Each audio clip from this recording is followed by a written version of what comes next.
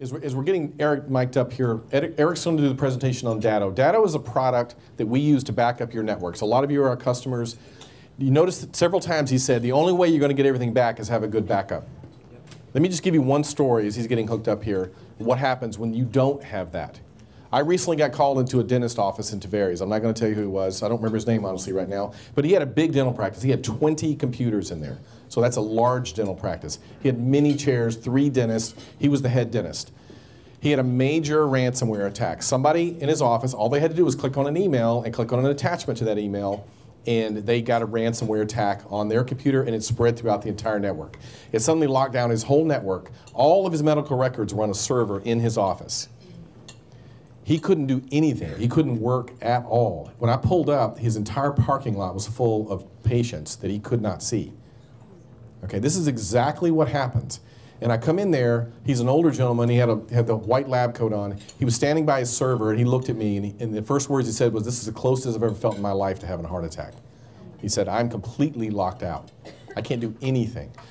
All he had for backup was a little external hard drive plugged into his server. Windows Backup was running to it, which is a free backup, that's right. But guess what the first thing the encryptors go after? That little backup. So he had no backup. He had 20 years of records on his server with no backup at all. And guess what his IT guy had been trying to sell him for several years? For $200 a month, he could have had a fantastic backup that would have backed up everything and also put it into the cloud. Did he buy it? No. The last I heard, he was over $50,000 in, and he still wasn't backed up yet. So, not trying to scare anybody, but that's an actual example, and we see them regularly, but our clients get back up because we can restore their data that's been encrypted because we have the right systems to do that. And those systems are DATTO, and I want to introduce Eric right now. Eric is with DATTO, and a little bio on him. Eric Torres joined DATTO as a channel development manager in March of 2015. Prior to joining, he ran DATTO's sales operations and business practices for a successful 65-person managed service company out of Milwaukee, Wisconsin. There he was a member of the DATTO Advisory Board and given peer-to-peer presentations at several industry events, sharing his knowledge and expertise on business continuity. Recently, he was named to CRN Magazine, that's Computer Reseller News. He was named CRN Magazine's 100 People You Don't Know But You Should.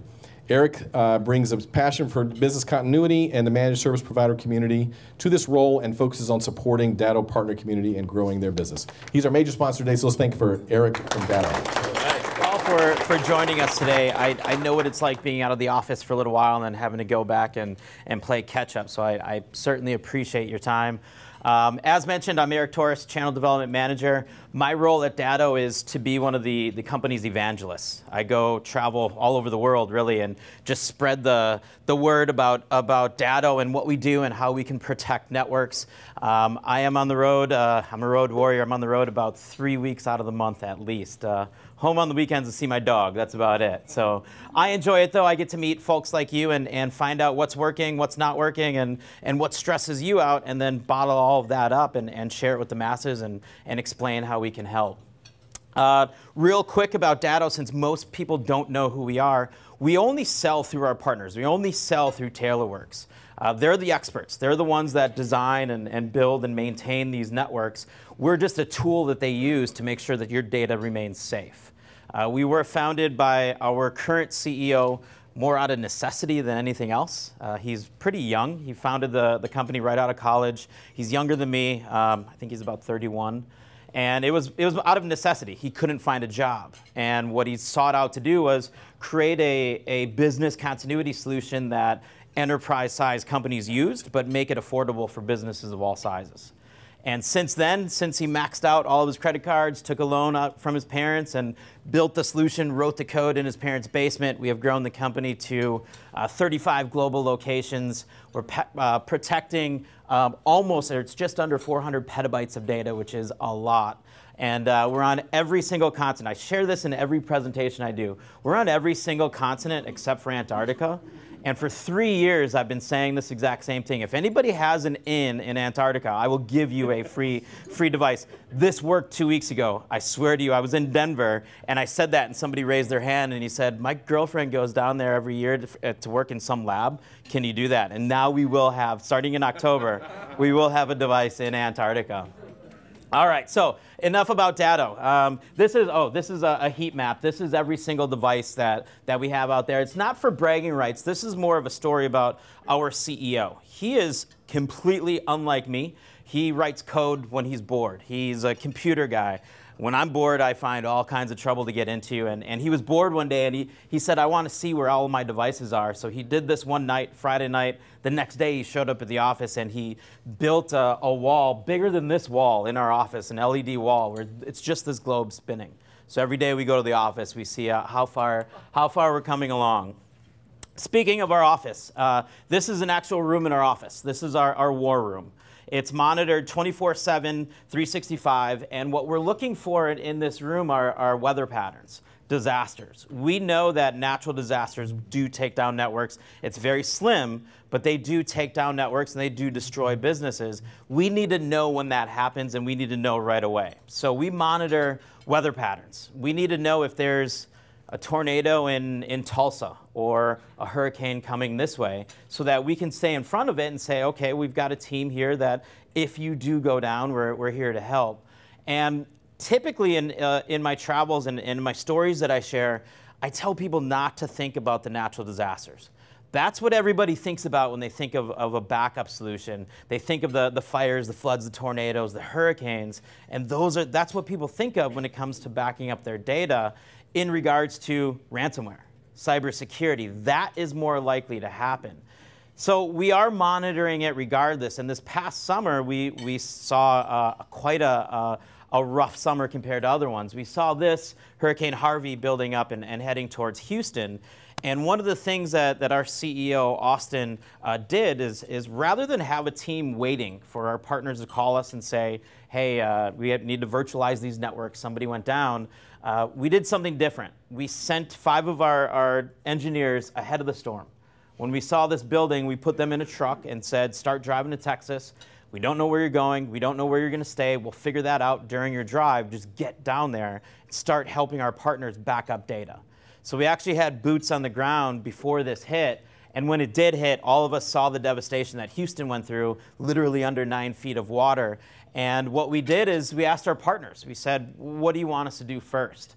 And the first thing that they told us to do was, we need to go to the shelters, and we need to deploy that's our DATTO networking device. It's basically a wireless connection over a 5G signal. And we set up every single shelter from Houston all the way out to San Antonio just to let people get back online and let their families know that they were safe.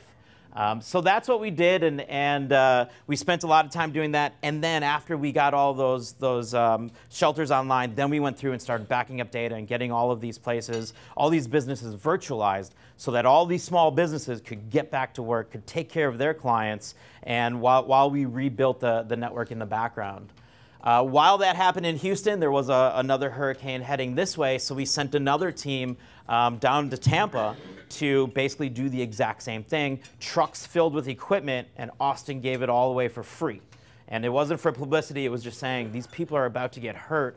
We have an opportunity to help them, and that's exactly what we did. So I know the pictures are kind of hard to read, but we actually do have trucks floated at a moment's notice. We can send engineers on site to help our partners help their clients. So we can help TaylorWorks help you guys in the event that something major happened in the sense of a natural disaster. But I'm here to talk about rethinking backup from exactly what was shared earlier about the ransomware, about stories like that, because people are your greatest risk when it comes down to it. We do awful things to our computer networks. TaylorWorks designs these networks that are beautiful. They're fast, they're speedy, they work. You click a button and it does what it's supposed to do. But then you unleash people like me on the network who's downloading everything, clicking on links I shouldn't click on, putting all those toolbars in my browser because I need that half second a day back. And then I'm calling them saying, hey, how come my computer's running slow? What's going on with the network? And they're like, well, you idiot, look at all the stuff you downloaded to the network. This is your fault.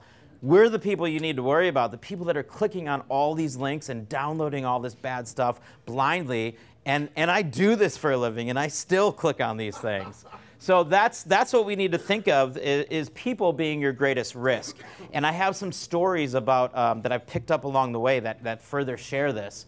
If anybody's heard of the Alcoa breach, this is actually a couple years ago, but still very relevant. Alcoa is a multi-billion-dollar global enterprise corporation, and they essentially have an unlimited IT budget. They have the best hardware that you can possibly buy. They have the tightest security.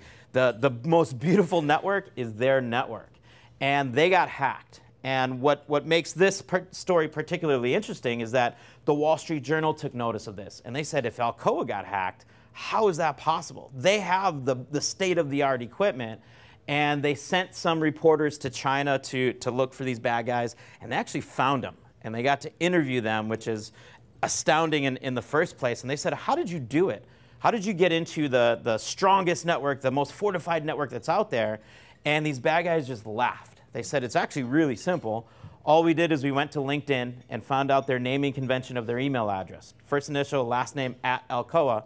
Sent an email to everybody in the company because we know that at least one employee will click on anything. And that's exactly what they did. That's how they got past that beautiful security, that beautiful firewall, the best that money can buy. It was simply hidden in an email. Another story from about 2 years ago, our Pentagon got attacked by a phishing scam, and this one is a little bit different. They didn't send an email to everybody in the Pentagon. They only picked 15 people, the top 15 guys they could find. And they did their research first. This is the first instance where these bad guys actually did homework before they attacked. Usually they just cast a wide net. This one was very targeted. They went to their Facebook, their LinkedIn, their Instagram. They figured out where their kids went to school, figured out their kids' friends' names based on pictures on Facebook. Hey, Johnny hangs out with Sarah. And that's how they crafted their message. Can Johnny come over to Sarah's house this weekend for a birthday party? Click here for directions. If you have a son named Johnny that hangs out with Sarah and it's her birthday this weekend, you're clicking on that link. That's exactly how they got into the Pentagon. That's the steps that these bad guys are taking when it comes down to it. They're doing their homework and they're doing these phishing schemes in order to get the information that they need to attack the networks that they're planning on attacking. Back in the day, these bad guys that were just some guy in their parents' basement that was hacking for bragging rights more than anything else. They would break into somewhere and maybe steal some movies and put them on the internet, and then they go on some chat forum and say, hey, you know those free movies that were just posted? That was me. I did that. That's what they did. And then they started organizing, and that's what made them dangerous. Once they started organizing, they figured out ways on how to make money. They figured out how to create ransomware and spread ransomware. And that's the story. That's the reasoning behind why you need a business continuity solution, is because these bad guys are getting so far advanced, we cannot stop them. And here's some stories about ransomware that are my favorite stories over the past, I would say, year. This one from last year was one that tests our own morality. This one is absolutely fascinating. So this one, if anybody has heard of it or have seen it, I don't know if you've caught wind of this one, but popcorn time. This particular strain of ransomware poses a question to those victims. You can either pay the ransom, and you may get your data back, as he mentioned that they don't have to give you your data back, they're criminals, but you can either pay to get your data back, or you can send it to 2 of your friends, and if they pay the ransom, you'll get your data back for free. They're outsourcing their criminal ways. So that's how far outside of the box they're thinking. And this started working, and I don't know about you guys, but I absolutely have at least 2 ex-girlfriends I would love to give ransomware to. So, yeah. So that's the evolution that we're now watching with ransomware, and how far outside of the box these guys are thinking. And in this case, they made it more user-friendly. What if my friend was on the other side of the world and didn't speak the language that I spoke? Well, don't worry. In the pop-up, they translate it. Now it's available. Simple, user-friendly drop-down. What language can I explain how you can pay me the ransom in? That's what this particular strain, and we watched it. It was about a 3-week process as they started adding these features to the ransomware. There's this one too, WannaCry. Everybody heard about WannaCry last summer. It was last May, and what WannaCry was, it was a worm that spread all throughout computer networks all over the world, and it sat dormant and just waited for direction. So it infected all these networks, and one day they gave it direction. They turned it on. They infected, it was, what was it, 150 different countries and 200,000 networks in an instant. And when they turned it on, it was mass outbreak all over the world, and nobody really knew what to do. But fortunately, it was an easy fix. Somebody fixed it in about a week. But the real reason behind this is on that day when this happened, those bad guys, the FBI had traced back, they only made about 30 grand that day, which is peanuts compared to how large this outbreak was. And they started digging into it more. Okay, well, why on earth did you only make 30 grand from something that large that the world has never seen the likes of before? They figured out it wasn't even about the ransom ask at all. It was about the value of Bitcoin. On that day, the value of Bitcoin quadrupled. So they were so far outward thinking that, okay, well, if my money is already sitting in an account, how can I double? How can I triple? How can I quadruple that money without doing that much work? And that's exactly what WannaCry is. Fortunately, for us on the DATTO side, that week that this happened, we only had 5 of our partners that had a client that actually got caught with WannaCry, where we just had to rewind the hands of time and act like it didn't happen, which isn't that many when you consider how big of an outbreak that was. And here's the last one that I'll share with you, the Big Mac ransom. Have you guys ever heard of the Big Mac Index? It's the cost of a Big Mac in your specific area, and they track this. This is the first strain of ransomware that changes the ransom ask based on the Big Mac Index. So for example, if you live in Manhattan and you're used to paying $6 for a Big Mac, I'm going to ask more money in ransom of you because you're used to paying more goods for your services, versus Milwaukee, Wisconsin, where it's $3. I'm not going to ask too much because I don't want you not to pay me and say that's too rich for my blood. That's the first one that changed the ask, which is absolutely fascinating with how far that's gone. But they even took it a step further. We watched this and we had our eyes on this one. And as we're watching it, we saw something else. It popped up on the dark web within 7 days. Meaning any one of us can log in, and if you know how to log into the dark web, any one of us can buy this ransomware. Once it started working, they said, let's keep doing the ransomware side, but let's also sell it. So you can buy this from the bad guys and start doing it on your own. Essentially, these guys created a product. And what happens when you have a product, you have to support it. So about a week later, it popped up. You can now chat with the guys that actually wrote this code over an encrypted communication method, but you can have them change the color of the box. Or if you need help setting up a Bitcoin account, you can just chat with them and they'll walk you right through the process.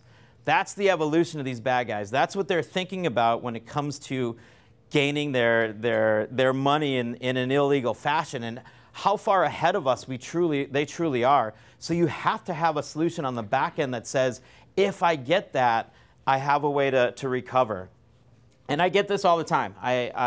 In all of my time in the industry and meeting with potential clients and clients alike, I got this all the time. I have a great backup solution. That's great. Everybody thinks they have a good one. They have their data living somewhere else, or as he mentioned, or as you mentioned, having a rotating drive that they take off site, or heaven forbid, and if anybody is still backing up to a tape, magnetic tape that spins, I just want to share with you that technology was invented in 1928, and it's still being used to back up data. So, but I digress. So, as far as I have a good backup solution, I don't need a business continuity solution, and I'll explain the difference in a second. That's exactly what San Francisco thought. They got hit with ransomware, and what this ransomware did is it shut down all of their kiosks for the transit system. No more tickets to get on any other transit system trains or buses. And these guys, their CTO said, what do we do? And their staff said, we'll just restore from our backup solution. We have a great backup. It's living in an offsite site. We'll just go get it and then rebuild the network. They said, great, go ahead and do that. The only problem is, as a result, their network was down for 2 days while they rebuilt that network. And it wasn't just any 2 days. It was the Friday and Saturday after Thanksgiving, the 2 most heavily traveled days. I do work in California, too, and an interesting note on this one, I know this one. An interesting note on this one is they had an incident response plan that every business should have. That's if something happens, here's who you call, here's what you do for the backups. The issue was nobody had a printed copy. And so their email systems were all locked down. Yeah. And so part of the delay, and a really good lesson from this one, is have a printed copy, because if you rely on a file that you have on your systems that tells you what to do and who to call, and it gets locked down, that will slow you down significantly. That's good. I'm going to add it. I'm going to add that to mine. In this case, what they did is they didn't shut down the train system and the bus system. They just opened up the gates, providing 735,000 rides per day on those 2 days. And you can see where I'm going, $1 to $2.25 a rider. That's how much money they lost, between 1.5 and 3.3 million. San Francisco won't ever admit to actually how much money they lost. Just like what's happening right now in Atlanta. Is everybody aware of what happened last month in Atlanta? The city of Atlanta got ransomware as well. I was in Atlanta last week doing events like this. They're still down. It's been over a month. They still don't have their data back. And so far they've spent over $2 million just on consultants to tell them what to do and how to get it back. The city of Atlanta Police Department is actually still writing everything by hand. Wow. They don't have a network to enter all of this in yet, which is frightening. That's what's happening out there, and that's why we need a good business continuity solution. We know that ransomware is running rampant. We're never going to be able to stop it. It isn't going away. They're only getting better and better at hiding it. So we need to do something about it. We need to have something that protects us. And what we're doing at DATTO is something that no other continuity provider is doing. What we have is actual ransomware detection. And what this is, I want to be very clear, this isn't security. This isn't your fortress around you. This is saying if anything gets through that wall, we have a way to detect it and do it in near real time. So let me explain how this works. So what we have at DATTO, we have an appliance, either physical or virtual, that lives on your network. It's backing up your data in as little as every 5 minutes. You can customize it depending on what it's backing up. But we're taking a snapshot image of every single device that's on your network. All the files, folders, your desktop background, your software, all the kids' pictures, we're backing all of that up and saving it every 5 minutes in time. We're just keeping a copy of it. And since we have each one of those images, we're able to restore from that image and virtualize that image. And since we're able to do that, we're also able to run scans on every single backup. When you get ransomware, it encrypts all your files just like that. We're able to see that in near real time and then raise a red flag and say, hey, TaylorWorks, there's something wrong in that last backup. You should go in there and you should first go in and virtualize that data, get them running in a safe environment, and then go find out if that was indeed ransomware in the background while you are still working, still using the same software that you're using, still have all the same shortcuts, all the same desktop backgrounds, and you're taking care of your clients, and in the background, TaylorWorks is going in there and figuring out if you got ransomware and fixing it if indeed that happened. That's business continuity. Being able to rewind the hands of time and act like whatever bad happened didn't happen. That's the difference. So rethink backup from a sense of disasters and start thinking about the bad guys that are out there. Start thinking about business continuity. And I shared some of this already, but what is continuity, what is not continuity? It's always easier for me to explain what is not continuity first. I mentioned the local and tape backup. If you're still using that, you need to talk to TaylorWorks because that is technology that we need to get out of your computer network. There are much better solutions that are out there. And a file-based backup, that's where we're just backing up bits and pieces of your network rather than everything. So continuity, and I hate using industry buzzwords, and this is one of them. It's a hybrid cloud-based backup. That's a fancy way of saying we have multiple copies of your data. We have a copy that lives on site. Everything on site is replicated to our data center on the East Coast. Everything in that data center is replicated to another data center in Utah. And if something happens to both of those data centers, it means something really awful is happening to our country, and your data is probably the least of all of our worries if both coasts are completely wiped out. So we have multiple copies of your data, at least 3 at any one time.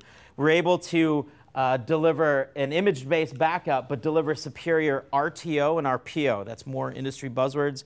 Recovery time objective and recovery point objective. That's basically how much does downtime cost me? And I've got a great way to calculate that for your specific network in less than 5 minutes, we can sit down and tell you exactly the ballpark of what downtime is going to cost you. And we eliminate downtime through the virtualization. So every one of those 5-minute backups we're taking, we can boot up. And we do boot up. We test them every single night. So what is continuity and how does it actually work, this virtualization? So you're working, and for whatever reason you can't work. Say it's a hurricane, say it's ransomware, say your motherboard fried, something bad happened and you can't work, whether it's your workstation or your server. What we do is we go over to our DATTO appliance and we spin up an exact same image of that within seconds, having the exact same software that you have, all your files, all your folders in a safe environment that you can now work and continue to take care of your clients. That's what instant virtualization is. The benefits, obviously, we reduce downtime. We help with your recovery time objective and recovery point objective. Again, that's something I'll go over in a second. We can do this both from the on-site appliance or from our data center.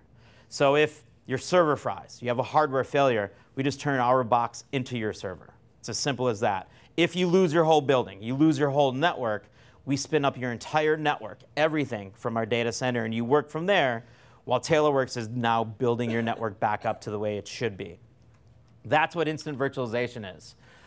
Can you demonstrate it? Yes. This is where we get awfully fun and exciting presentations that unfortunately we won't do here anymore, or here today. But if anybody's ever bored, check out disasterdemo.com, because we actually record our presentations and our disaster demos.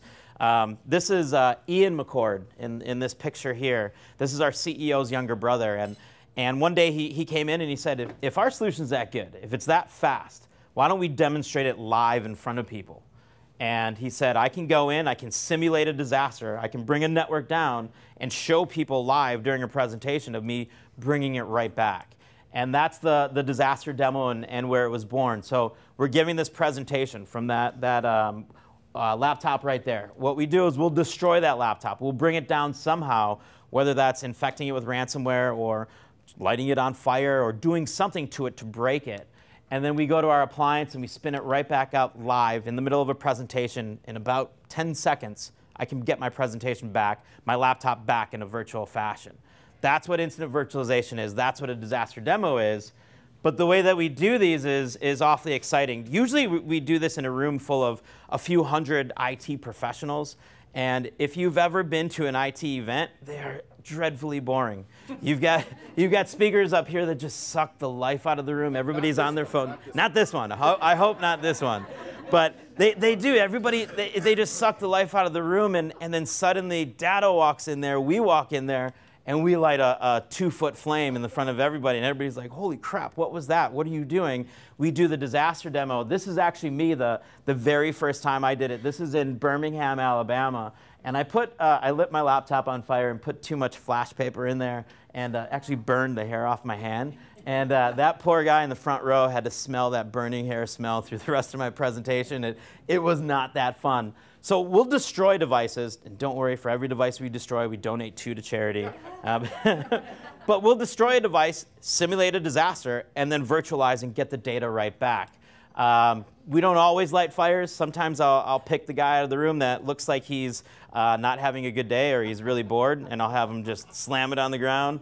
In this case, I had somebody light it on fire because I am a pyromaniac, and it was fun anyway.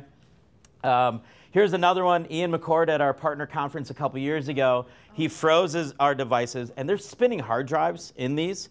And I was to the left of him during this, and they started wobbling and making weird noises as he froze them. And we don't practice any of these. These are live on the spot in front of people, and I was genuinely concerned it was going to explode. I did not know what was going to happen that day, but it worked. We had another event just like this for a partner that wanted to play with thermite. If anybody's ever heard of thermite, chemical reaction between magnesium and aluminum. We actually had to do it outside because it produces molten lava. And yeah, we burned that one. Yeah. We had another case. We just opened our office in Sydney, Australia, downtown Sydney, sold out Marriott, 600 rooms. We were down there and we did a disaster demo. We told our engineer to go big. He went really big, and that was the ball of fire. And what we didn't know about Australia is that they set their smoke detectors way more sensitive than in the US. And sure enough, all the alarms in the Marriott sold out.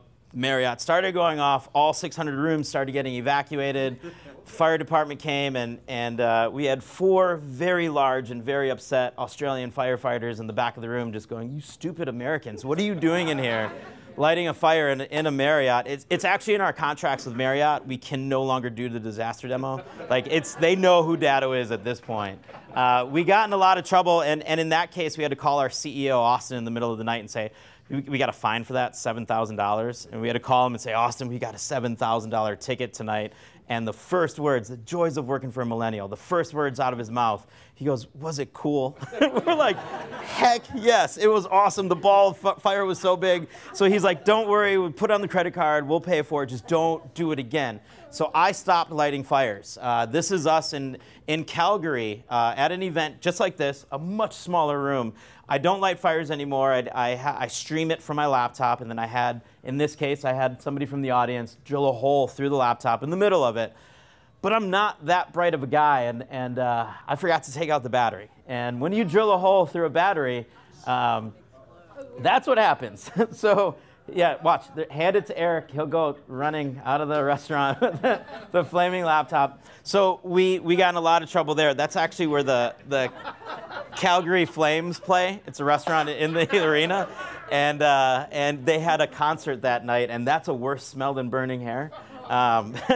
So we had all the maintenance guys coming in going, you idiots, what are you doing in here? So we got in a lot of trouble there. So we won't do a disaster demo, but that's our solution. That's our technology and what we can do. Rethink backup from a sense of disasters. Start thinking about business continuity. Before I close out, I did want to hit right back on the RTO and RPO. Recovery time objective and recovery point objective. These are two very important things for any business owner, any executive. I'm a pictures guy. If you can't draw it for me, chances are I'm not going to remember it, especially when it comes to IT. So here's what our marketing department drew for me. Your disaster strikes, no matter what it is. Your RPO, recovery point objective, how far back in time are we going to restore your data? At what point? Is it yesterday? Is it 2 days ago? How far back? How much data are you willing to lose? And then recovery time objective is how long can you be without your network before you start worrying about your business and can you survive? So when you think about those terms, we created a calculator. In less than 5 minutes, anybody in this room can calculate what downtime costs them. I'll run through it real quick. Step one is about your RTO, RPO, time values. It's a sliding scale. You just slide it to, is it a couple hours ago that we're willing to lose, and how long can I be without the data?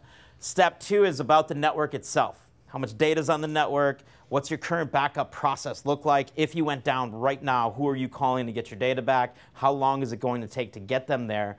All of that comes into play when it comes to the cost of downtime. Step three is about the business itself. How many employees do you have? What's the average wage of those employees? How much is your overhead, which most people don't know? Your average overhead is roughly half your average wage. That will help you get through this exercise. And then if you're, let's say you're a lawyer, where you know your billable hours, or a CPA, if you know that your employees bring in a certain dollar amount per hour, and you know that, you can enter that in here as well. And in the end, you hit calculate, and it tells you in less than 5 minutes what an hour's worth of downtime costs your business. And then you look at that and just say, how often did my network go down last year? That's how much money we invested on just being down. Versus, okay, in this case, with 400 gigs of data, it's almost $4 grand for being down for an hour. Whereas we have a solution that's roughly a cell phone plan a month to provide true business continuity. That's the difference. That's what we need when it comes to all these bad guys, all the ransomware stories that are out there. We're in the business of total data protection. We protect all the data that's on the network because all data is critical. And that's what we do and how we help our great partner like TaylorWorks. So how are TaylorWorks and DATTO helping? We have this RTO, RPO calculator. We don't need your email, or we don't need you to buy anything or anything like that at this time. To get all of this and to get to talk with the fine folks at TaylorWorks, send an email to sales@taylorworks.net. Did I get that right? All right, cool. Sales@taylorworks.net. They can talk to you about your current backup situation and how they can help. And even if it's not just about business continuity, about network maintenance and how they can come in and use some of their services to make sure that your network is always running as it's designed to run. So, sales@taylorworks.net, and I end every presentation with my email address, et@datto.com. If anybody has any questions, wants any more information, needs any help, I can certainly help out. So et@datto.com, and thank you all for your time. All right.